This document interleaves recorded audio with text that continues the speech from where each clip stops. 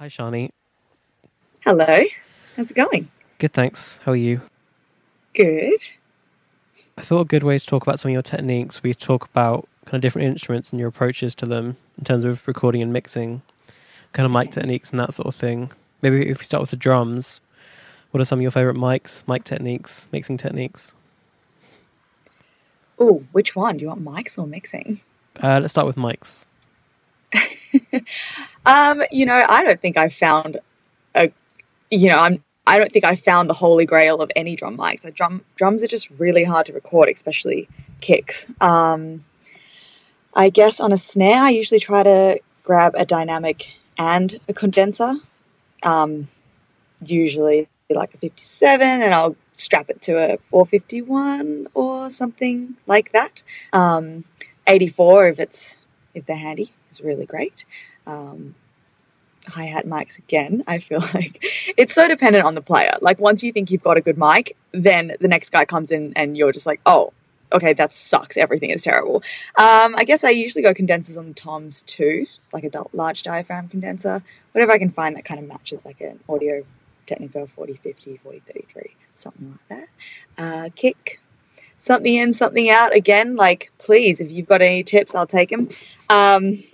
Yeah, it's just so about the player. Like I would rather spend more time getting the drummer to tune their kit and to find the right mallets and to hit in the right spot and all that stuff. Because if you've got a good player, like I'll just set up the mics and walk away. But if you're working with someone not so great, then there's that. Overheads are, I guess, depending on what they're playing. Do you want the overheads to be like more of an image of the kit, or do you want the overheads to be really more like cymbal mics? I love the AEA R88 either above the kit or further back in the room, depending if it's like a pitter-patter folk thing or like a rock thing. And then like a mono mic just to have. Usually I like to write it up in the choruses, just something kind of fun to play with. But yeah, that's it. I'm pretty simple. Do you usually process on the way in or leave it for mixing? Definitely process on the way in. I try to get things sounding as close to mix ready as possible. Unless I'm tracking for someone else, which actually doesn't happen that often. If I'm tracking for someone else, I usually give them more options than even I would want, just because I don't know exactly what they're after. Hopefully the producer will tell you, but you don't always work with a producer who has like a clear sight. So yeah, I try to get things sounding as close to mix ready as possible. Are you fussy about preamps, or do you generally just use kind of whatever the desk is? I mean, if it's a great desk, I love to use the desk. API, Neve, Trident, there's something about, to me, I guess, having them sort of all in the same pre's gives it this blend that I dig. If it's not a good console, then I'll go out. I'm trying to think if I'm fussy about pre's for drums. Not as fussy as I am about pre's for most other things. I'm sure we'll get into that. Yeah. In terms of other processing, do you have kind of standard go-tos that you try, different EQs, compressors, that sort of thing? Yeah, standard snare, compressor. I love the TubeTech CL1B. The DBX 160 is also great on kick. Love to run the toms through anything API. There's just something fun about that. I usually like to leave the overheads as uncompressed as possible, because if everything else is really tight, especially if you're doing fun compression on the rooms, you need something to breathe. So I try to leave that so the cymbals can swell and disappear as they were intended, I guess. Let me think. I mean, distresses are great. Can't go wrong.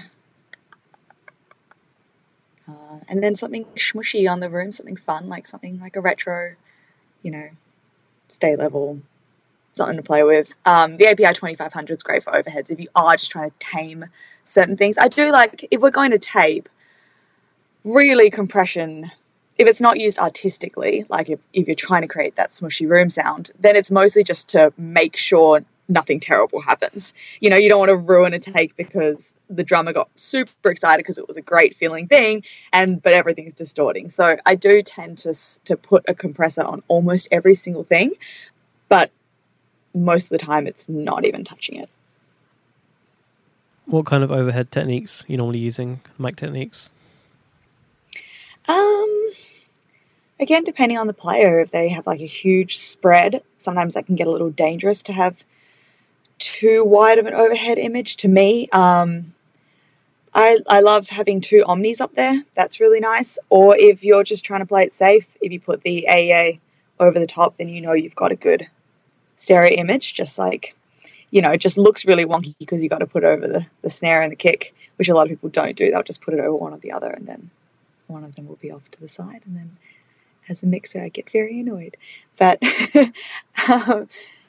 yeah, I mean, I think, honestly, drums are my least formulaic instrument, if that makes sense. I have a go-to for almost everything, but I just think drums change so much per song, per player, per room.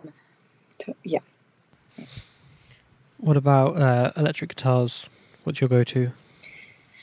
All right, so I usually try to put two mics on. If they're running two amps, one mic per amp, great. If they're running just one, I'll still put two mics. I love having that option to either spread it in the stereo image or use one as more of an effect or more of a delay to put here and there. I just like having two mics. Otherwise, unless you're really intending it to be a cool, you know, Black Keys-esque, like one guitar in your ear for the whole song, I like to have a little bit of depth. So I'll put go-tos like a BK5B with a condenser, like, you know, a U67, something nice, like a large diaphragm condenser. So you've got those two sort of elements. And if they have one amp that's bright and one that's dark, I'll, you know, put the bright mic on the dark amp and vice versa. Just colors and textures and depth for mixing. What about preamps? I mean, go-tos and Neves, I love putting them through 1073s, 1066s, whatever, just anything full range and warm. And I mean, if it's got the ability to get crunchy, that's great too. And I really don't tend to compress unless it's a kind of a song where it's a solo guitar and like really, you know, bluesy, feely kind of thing where I'll have to tame those really loud twangs. If it's a rock guitar, like, the amp is doing so much compression already. If I need to, if I'm looking for something, I'll put a distressor on it, but that's more to like have nice fine-tune like adjustment to tape, I guess, as opposed to like the big Neve switches where you're like, oh, I'm too low, oh, I'm too over. Like, yeah, I'll use compressors more for that sense, but I don't really like to compress electric guitars. Do you generally EQ on the way in as well, or are you kind of saving that more for mixing or trying to get the right thing to start with? Hardly ever EQ on the way in. Yeah, get the right thing to start with. Like, both the player and myself should have access to the tone. You know, and if I'm out there and if I need it brighter, you move the mic closer to the cone and vice versa. Like, I maybe add a little mid-range here and there, add a little air, roll out a little like boomy stuff at the bottom, maybe. But I very rarely do that. Moving on to acoustic guitar, go-to mics, techniques. Oh, go-to are the KM54s. No, man, just the best. I don't have any, but let me know if you see any on the market. They're just awesome. Like, I like to stereo mic everything. Usually I stole this technique from Gary Petroza, who I think learned it from someone else, so that's okay. We can pass it down the line. Pointing like one down at the... God, I'm not a guitar player. So like the smaller part of the guitar, point the one down at it and the other one come up from below. So it's sort of like two little flashlights pointing at the two wooden parts of the guitar. And I just find that creates a really clean, non-boomy and wide stereo image. Are you mostly recording from your own studio or different studios? Totally depends. I have the capability to do overdubs here, which is great, but if we're doing a band, I'm going to go to a good studio with a really nice console and lots of good gear and hopefully a good assistant. And just a great open vibe if you're going for band, but it just totally depends what you're working with. Do you record to tape in your own studio as well, or is that more a kind of luxury of other places?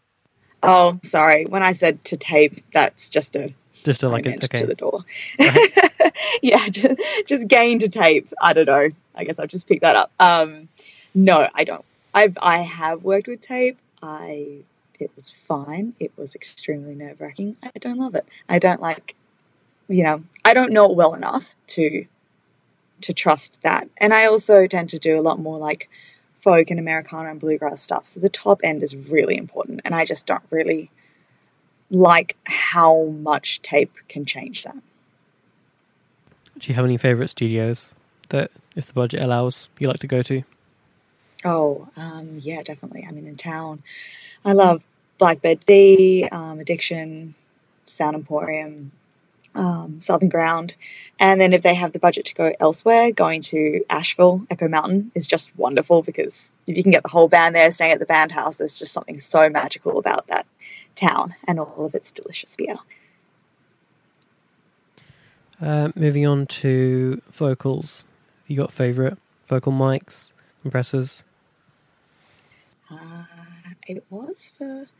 I always do a shootout, because everyone's just so different. If I'm in a studio with a 251, definitely going with that.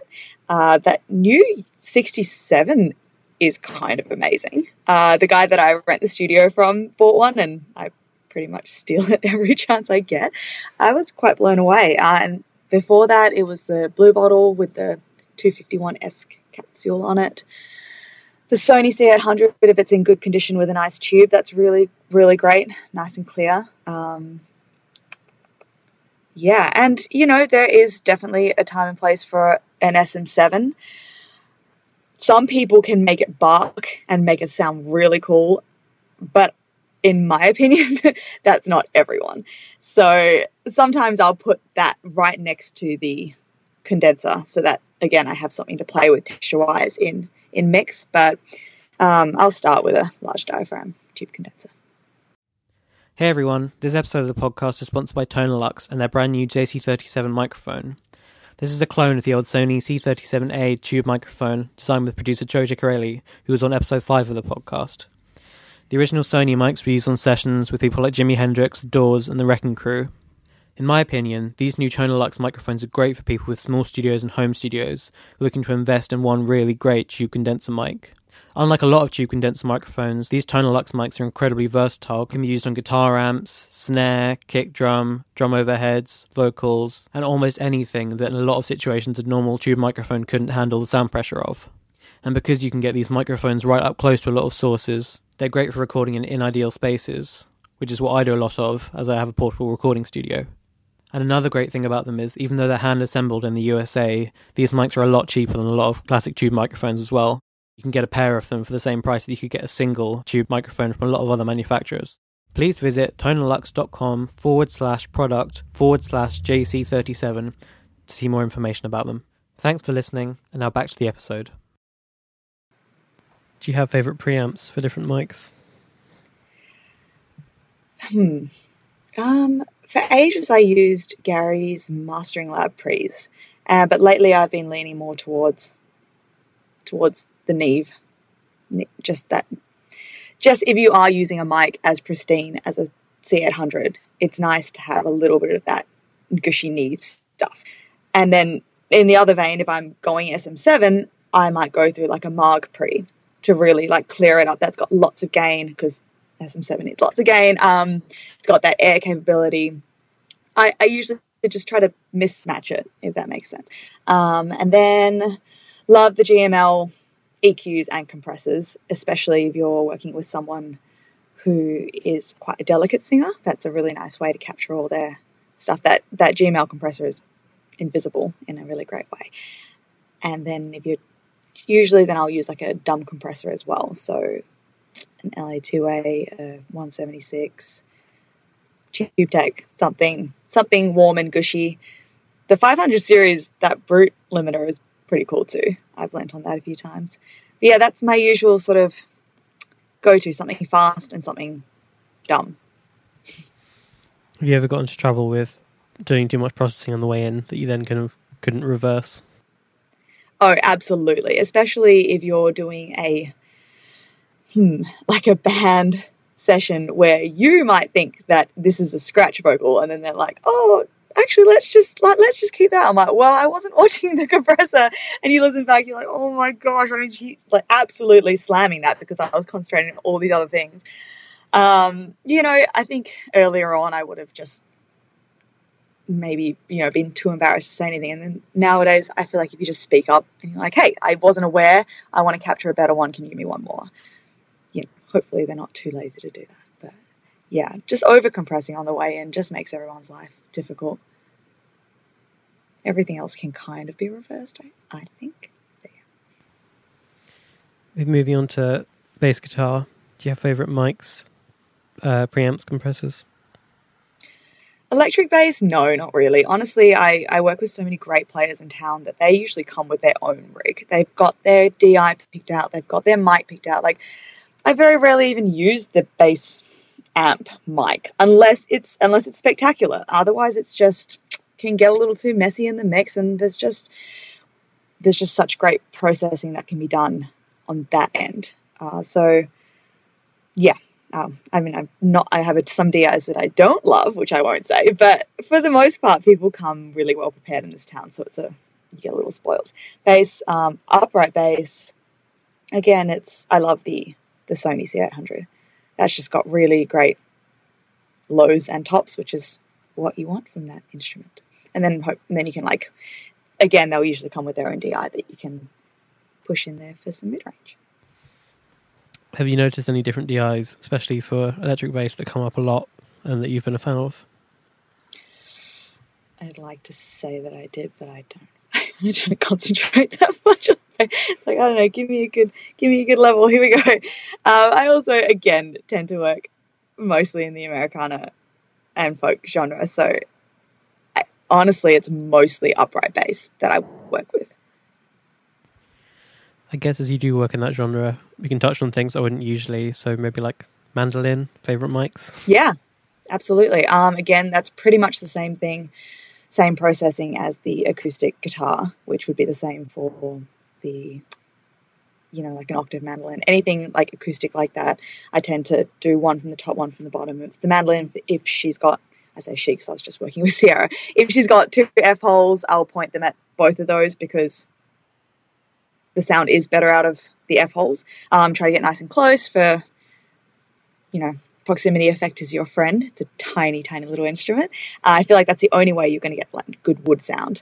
And just a clean pair of pre's, the GML EQ for air, and then either a 33609 or a DBX 160 or the API 2500. I mean, it's really whatever I can get my hands on, but something quick, something with a quick release is really important. What about fiddle, which is kind of a notoriously difficult instrument to record? Yes, it is. I mean, if there's any instrument after drums that is so dependent on the player, it's the fiddle. Oh, I'm sorry, between that upright bass. My God. The fiddle, yeah, I mean, you've really got to get in there and listen to their instrument because the fiddle player wants the fiddle to sound like they hear it. So how you've heard the fiddle in your head, I've been in this situation where I'm trying to brighten it up and I'm like, what's going on? What's the mic? And I'll go out there. I'm like, oh, it's just that dark. That's how dark your fiddle is. That's how dark you're playing. So I think it's really important to get out there and listen to the fiddle, ask them how they like it, et cetera, et cetera. But in general, a couple of feet above the bridge is a good place to go. If it's a super bright fiddle, I'll put a ribbon on it, something a little warmer. But if it's a nice full ranged violin sound, then again, the 54 is great. The 67, you can go small or large diaphragm condenser, in my opinion. And yeah, I think it's just so dependent on the player. And then a nice warm, gushy compressor. What about banjo, which another thing in my experience is kind of difficult to record? It is it isn't. It isn't, because it's such a if you've got a good player, I don't know how to explain it. It's such a consistent instrument, so they rarely surprise you. You know, it's not too much like, hopefully not too much taming of the dynamics that you have to do. This, again, if you have a good player. And it's just such a loud instrument. So you're pretty much good to go. I just like any large diaphragm condenser. So a Blue, a 67, a 251, 269, something nice. And sort of on the bottom part of the drum. So below their right hand is where I'll aim it.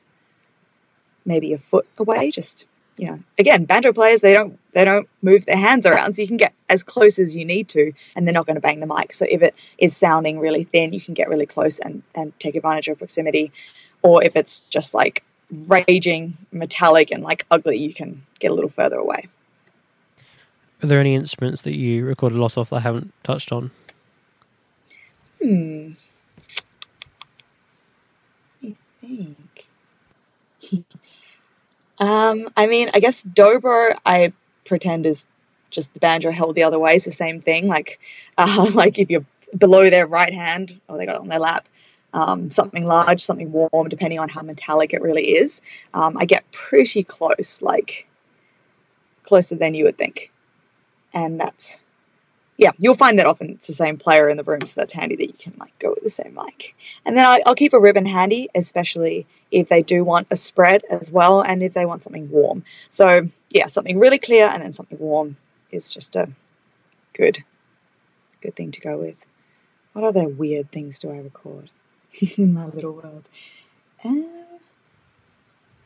you record a lot of lap steel or pedal steel? Yeah. Yes, and again, those guys usually come really well prepared. They usually come with their own amp. They know where to point the mic. For the most part, pedal steel for me is an overdub situation. So I record it the same way I would record electric guitar. I think the last thing we haven't touched on is piano. Do you have any favourite techniques, mics, upright or grand? Changes a lot. For me, it changes a lot for the song. So I'll ask them to play in the key as close to what they think they're going to play on the song as possible, because if they're playing all down low, I don't need the full spectrum up top. So I'll try to follow their movements.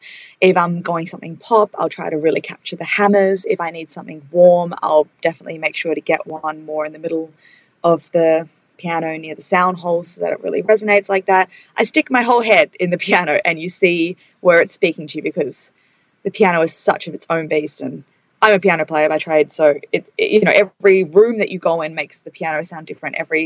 Every song, like how much he's using the sustain pedal, how noisy he is with the sustain pedal. And so I think that's one of those things that I've never quite, I won't stick to just one thing, but I will usually start with 2 large diaphragms spaced and then wiggle them as needed. Sorry, that was the dog.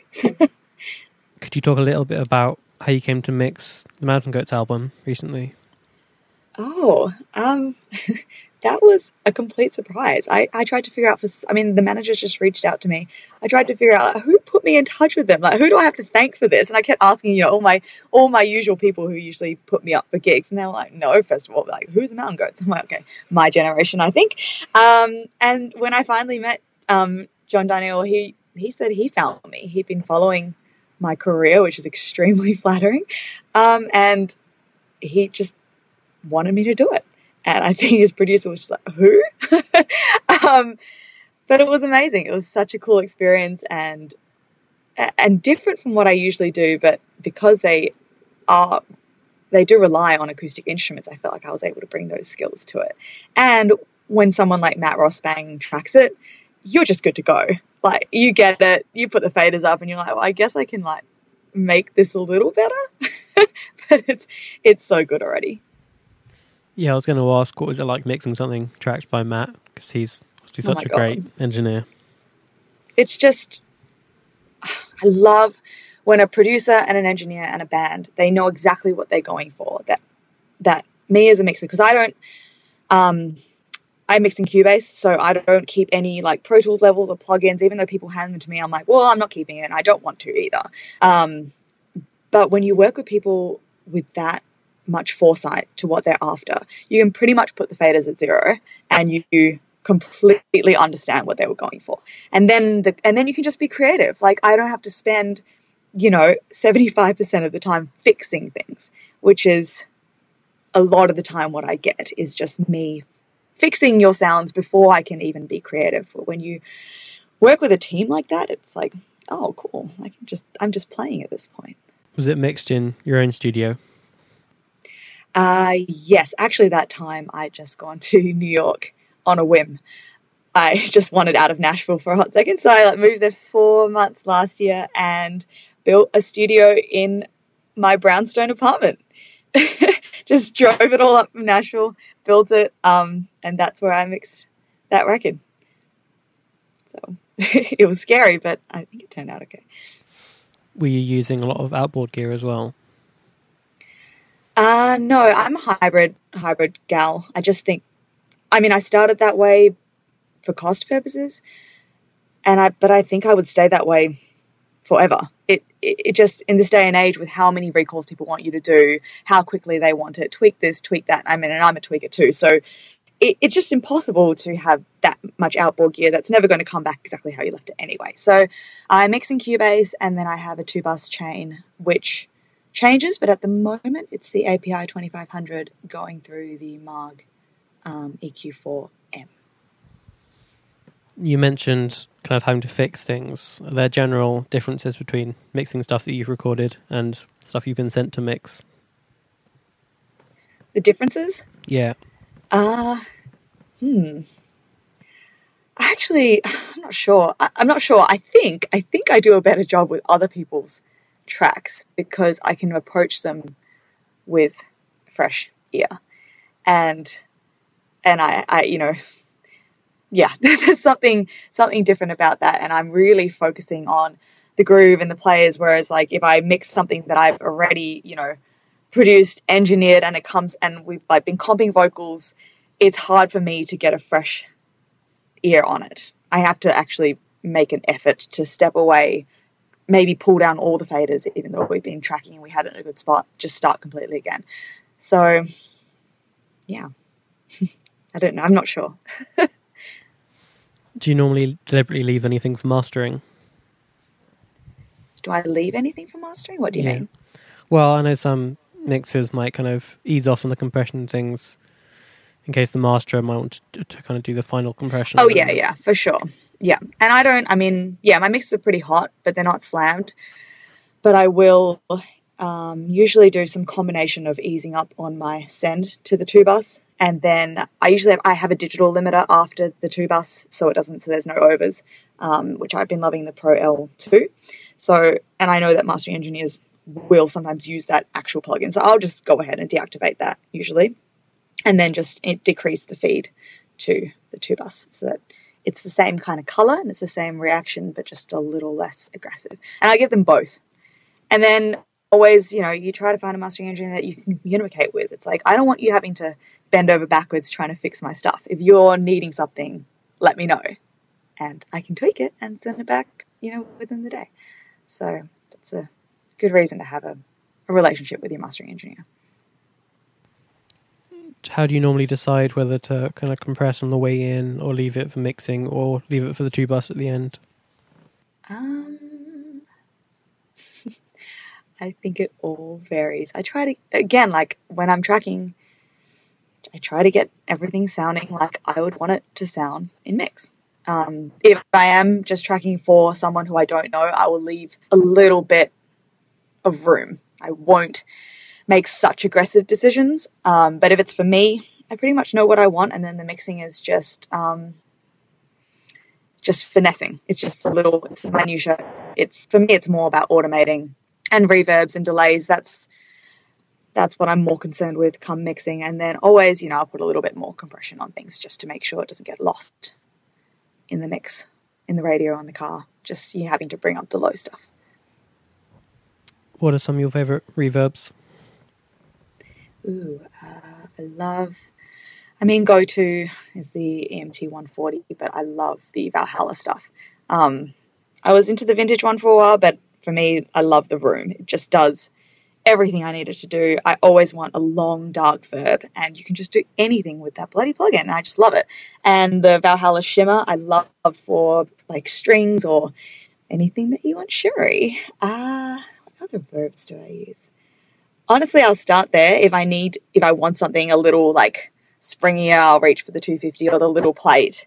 But my go-to would be to have like a couple of those rooms rocking a 140 and then the vintage if needed.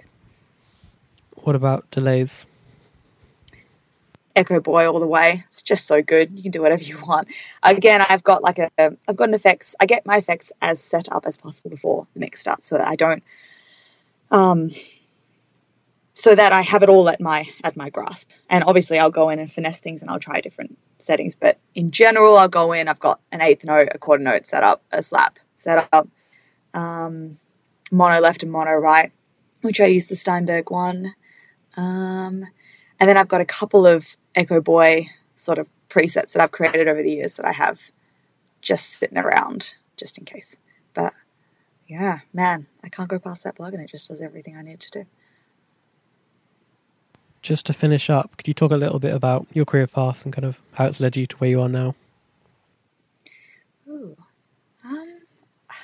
mixture of luck and hard work. God, it sounds so awful. But I mean, there is such a right place, right time element of this industry. You know, like you can work as hard as you want, but you just need someone to give you a chance. And for some lucky reason, I managed to find a couple of producers in town who believed in me and gave me a chance. And all of those guys actually were really invested in helping me grow as opposed to like keeping me as an assistant. So that was really lucky as well, because not everyone's like that. So I, came out of school and I interned and worked at one studio for a while. But then after that, I just ended up assisting like 5 different producers, Marshall Altman, Craig Alvin, Neil Capolino, Gary Petrosa, and then just sort of learnt different things from all of them, which was amazing, and ended up mostly working with Gary for the next 5 years. And I rent a studio from Marshall. And so it's all one big Nashville happy family.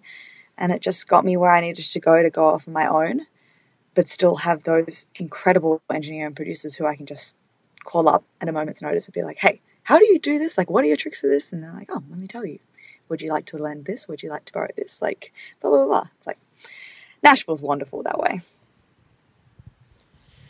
I think that's all my questions. So thank you so much for speaking with me. No worries.